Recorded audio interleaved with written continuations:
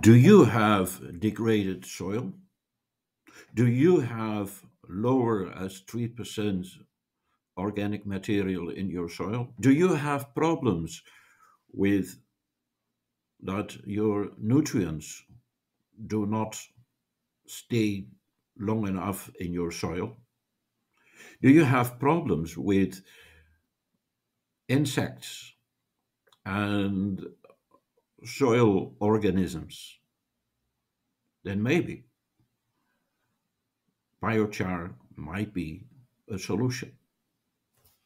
Is capable to take in water, nutrients and other materials, just like a sponge. Michael Dijay from the Namibia Charcoal Association explains this. We are here to look at biochar, which is a valuable addition to our products on charcoal, so it fits nicely in between. You can use any encroacher tree species in Namibia, still carries on, and that's how we add layer on layer till you right on top. You can get out of small Kontiki kiln, you can get about 500, half a ton of biochar out of that small size, because you fill it to the brim. And in the end, the big difference between charcoal and Kontiki that we use here, and then you can use a hammer mill for that. We use a normal traditional stamping tool like most farmers have it on the farm, just to make it smaller parts, and then it's of these lax soils.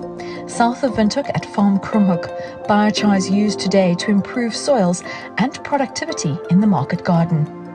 So I'm Marijke Vogts. I'm the vegetable garden coordinator. So at Krumhoek we use the biochar main, and we then apply it on the soil. We dig it in a little bit, so that it doesn't decompose, it doesn't degrade. So it stays within the soil for hundreds and maybe even thousands of years. So if you put it into your soil once, you will keep it.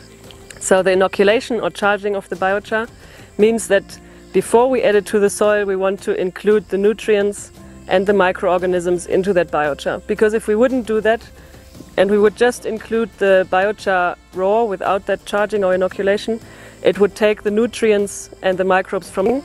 So that also is water with lots of nutrients and also the micro.